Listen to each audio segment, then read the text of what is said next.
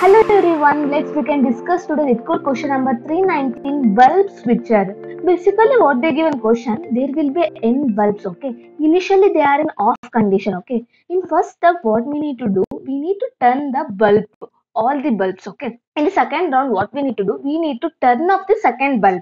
In the third round what we need to do, we need to toggle every the third bulb. For example, if it is in off condition means we need to turn on, if it is on means we need to turn off, okay. And they told us for ith round, you should toggle every ith bulb. For the nth round, you need to toggle the last bulb. This is an example. Okay. See, basically there are three bulbs. There are in turn off means they're in off condition. Okay. First step we need to turn on all the bulbs. In second step we need to turn off the second bulb, and in third step we need to turn off the third bulb. And output is returning 1 because in the third case there is only one bulb which is on. So we are returning as our answer 1. Let's proper we can understand in the whiteboard. Let's we can take n equals to 4. Starting all are in off condition. Okay. Here 0 represents off and 1 represents on. Okay.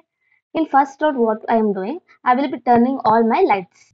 In second round what I am doing, I will be turning off the second bulb. This is second bulb and this is second bulb. 1 0 1 0. In third step what I am doing, I will be turning off my third bulb. 1 0 0 0, and output is returning 1 because in the third step only one bulb is on, so I will be returning as 1 as answer. Okay, this is the approach. First, let's we can understand the code with time complexity more. After that, we can reduce the time complexity and we can work on the better optimal solution. First of what I will be doing, I will be taking on vector which is a bool type. Okay, I will be taking on bulb function. I will pass the parameters with false up to size n plus 1. After that, I will be taking on counter variable. I will be initialized with 0 to count the number of bulbs is on. After that, I will be taking nested for loop. One for loop will start from I equals to 1 up to n. Okay. After that, within the for loop, what I will be doing, I will be starts from j equals to I. It will traverse up to the n bulbs. What I will be doing increment, I will be doing j equals to I plus 1 because I need to toggle the bulb in the bulb of I. For that reason, I will be taking nested for loop.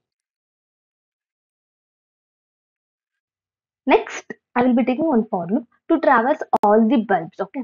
In if the condition is true means in each iteration what I will be doing, I will be checking the bulb is on or not. If it is on means I will increment my count.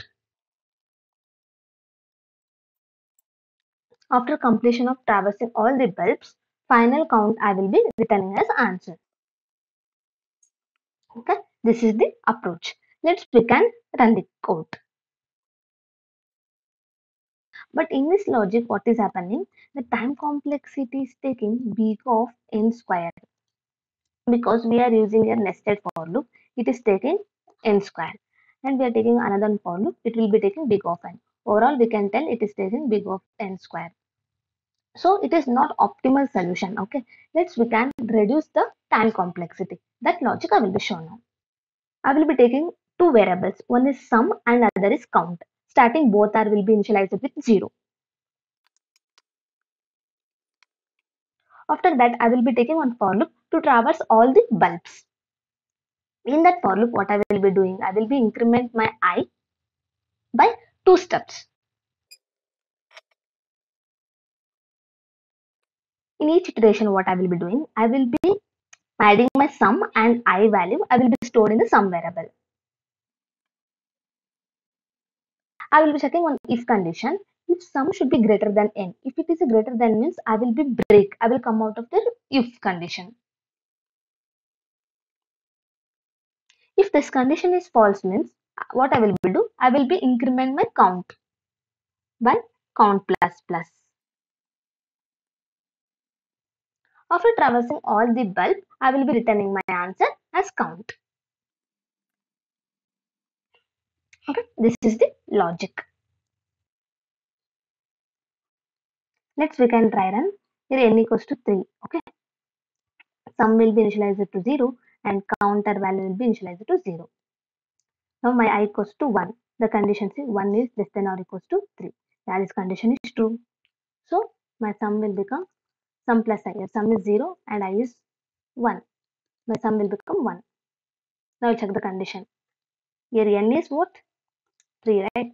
3 is less than 1. This condition is false. So I will not execute this if loop. I will increment my count. My count will be incremented to 1.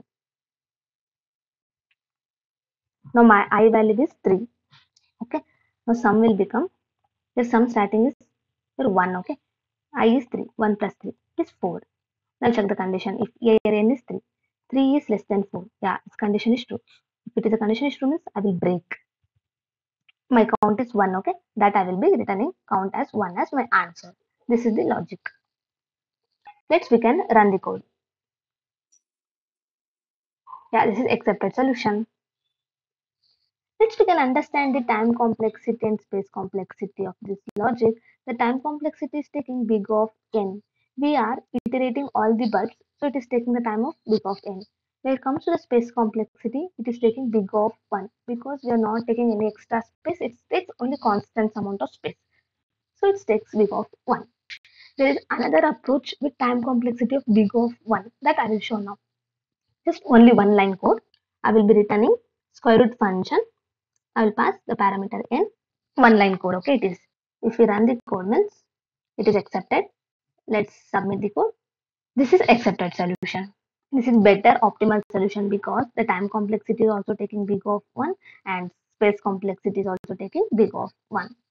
Thank you guys for watching my video. If you like this video, please give the like.